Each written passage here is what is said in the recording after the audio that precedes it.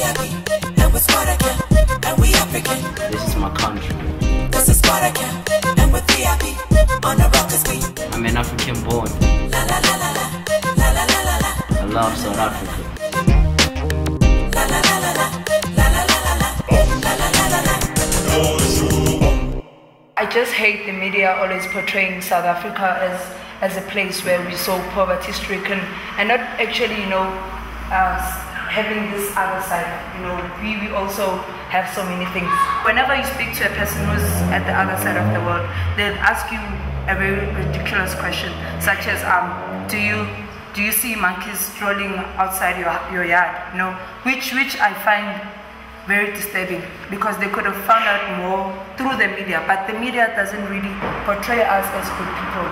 They portray us with so much crime, so many jungles, and they don't show that we as a country are still young in our democracy and we have so much potential. We live in a very diverse country, so you get to learn other people's languages, learn how to interact with other people from other religions and traditions.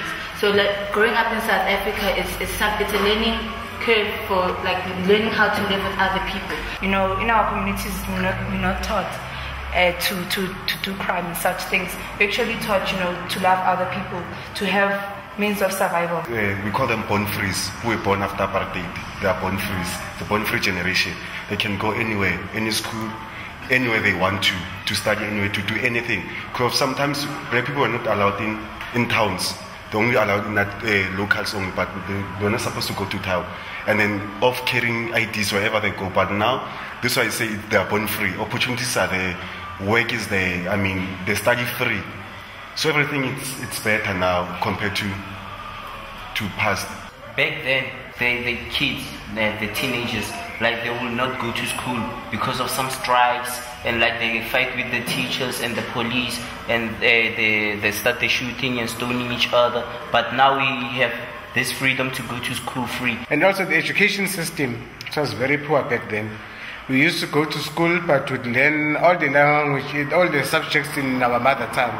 We'd learn maths and physical science and all that, but using our own mother tongue, because we're not allowed to learn English. During the apartheid era, black people, black and white people were being separated. So we black people were the ones who were in the struggle, fighting to be accepted as we are. But now we and white people are in the same struggle of fighting HIV and AIDS, poverty, inequalities. Inequalities, I mean the gap between whites and black. Whites are more richer than black people. So we are trying to close that gap, that everyone must have the same opportunities. Yeah, I think the struggle now it's for both blacks and whites.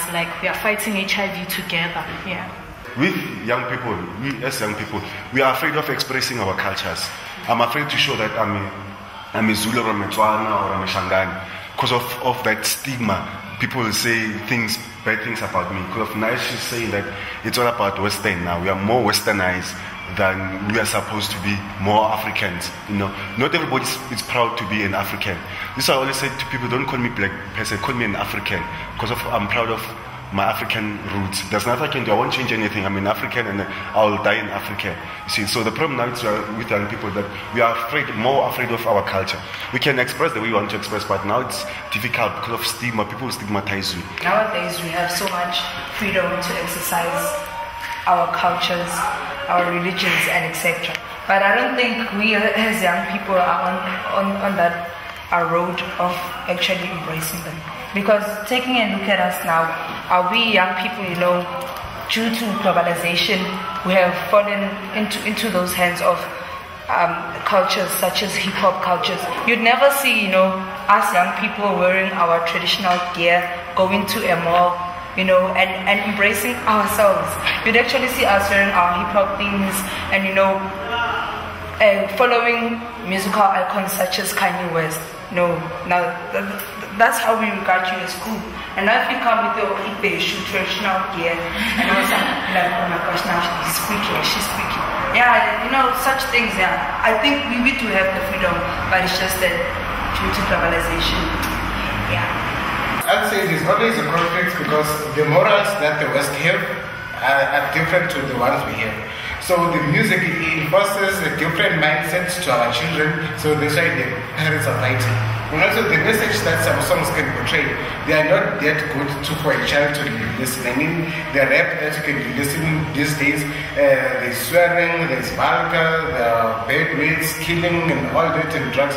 So those things, they are quite normal, especially in the American cities and the Western, but to us, we're trying to preserve our children and grow the Africanness. So it's where the conflicts of the two things engage. The moral, this one, now we have in South Africa, we have the like of moral regeneration. This thing called moral regeneration to revive our culture, to come back in. Parents are not against Western music, total, but they select that there's this kind of music, this is not good for our kids. It influences them in the wrong way. Yes, there are songs that are influential in a way, and the parents, what they fear is what your own man says to you, you might try. Not all of us have the backbone to say no to everything. They're afraid, but as people we different. Not all of us follow those things. Not all of us want to be there. Not all of us think that that's something we have to do. We just like sober-minded. We're not like all the people who like, I'm a rapper, I'm gonna look like 50 Cent and I'm gonna have 5 bullets on the back of my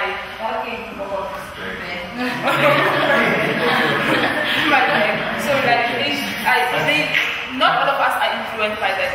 My dad doesn't want me to hang with guys, doesn't want me to listen to hip hop, wants me to wear those long skirts, you know, and act like this good child, of which, you know, I'm not there, you know.